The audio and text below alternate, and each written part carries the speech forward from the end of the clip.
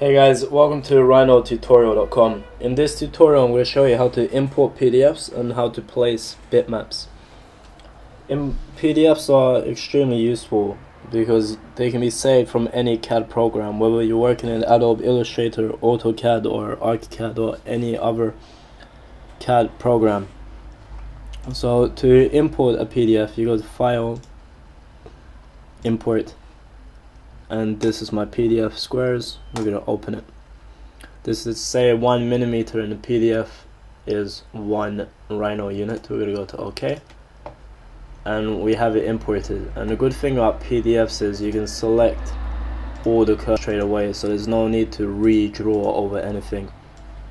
So what we're doing now is select the edges. I'm going to join them, and then I'm going to extrude them to show you how quickly and easily you can work from PDFs.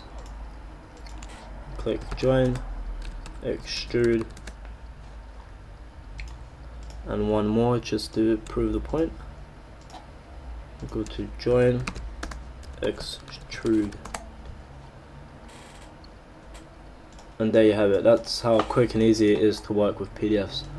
But if you don't have the luxury of having a PDF file of what you're trying to model, you can import a bitmap or place a bitmap. To do that, hover over these 4 viewports icon and go to background bitmap, which is this frowny little face. Or you can just type in background bitmap by typing in B, and background bitmap will be spelled out for you. Press enter, and in the options go to place. Find your image. Mine's a JPEG. I'm going to open it, and then you choose where you're going to place it, and you choose how big you want it. This is about as big as I would like it, and there we have it.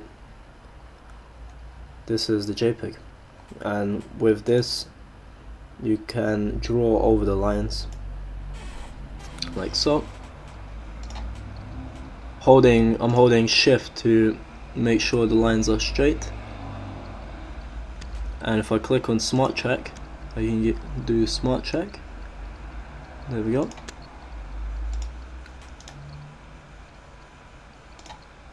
So you can see why it's smarter to work with PDFs, because you don't have to go over this retracing phase.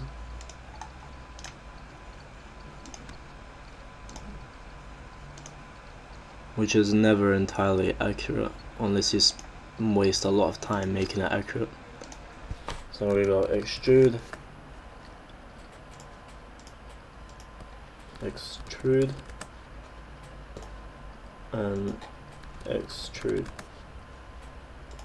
There we have it. Now if you want to get rid of the bitmap, simply type in B for background bitmap, again enter, and select remove. You want to scale it, select scale. If you just want to make it invisible for the moment, click invisible, and so on. If you want to make it grayscale, if it's colorful and you want to make it black and white, click on grayscale. So now I'm going to remove it, and there we go. That concludes this tutorial about importing PDFs and placing bitmaps. Thank you for watching a Rhino tutorial.